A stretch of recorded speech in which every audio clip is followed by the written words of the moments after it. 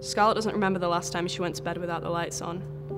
But every night, without fail, she wakes up in the dark, unable to move, and she's not alone.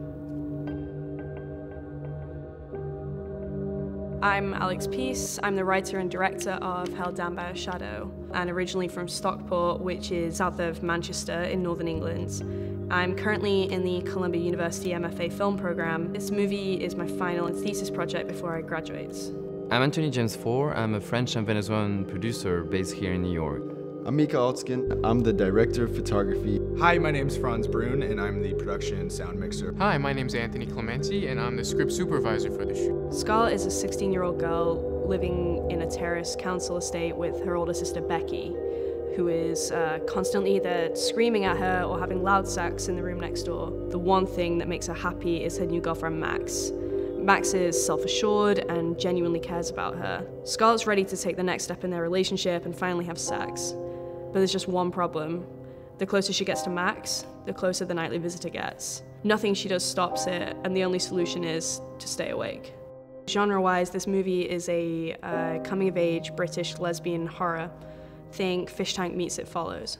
The inspiration from this movie comes from the phenomenon of sleep paralysis. People wake up completely paralyzed and unable to move. This is something that happened to me as a child a lot growing up and was completely terrifying. A lot of sufferers of sleep paralysis claim to have seen hallucinations, mostly of an old or a young woman in the room. Often this figure appears to climb on top of them or strangle them and can sometimes result in real bruises. When Alex gave me the script, I envisioned stylized lighting with documentary-style camera work. From the motion tracker of James Cameron's Aliens to Freddy Krueger and those nightmarish claws, sound effects are the elements of fear, the things that go bump in the night.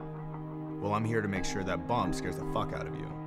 Big themes in this movie are female sexuality and intimacy. Scarlett is completely aware that she's a lesbian, and I mean, knowing that sort of thing at 16 is earlier than a lot of people do. I was around the same age when I figured out that I was bisexual, but I think sex is still a messy and complicated thing that you have to figure out. Your own body, all of these things were completely scary to me as a teenager. I wanted to make a movie that captures some of that feeling. To produce a horror film as ambitious as this one is expensive, even with our mostly volunteer cast and crew. We're dealing with a lot of night shoots, stunts, animals, and with some very specific visual effects like blood. Your money will be used to rent equipment, lighting, sound, to ensure the production managing and transport, as well as the making of sets, costumes, and all the other visual elements we would need in this horror film. As many of you probably know, this is Kickstarter, so if we don't meet our goal, then we don't get to keep any of it. Any donation you can give is highly appreciated, and literally every penny counts. Cheers.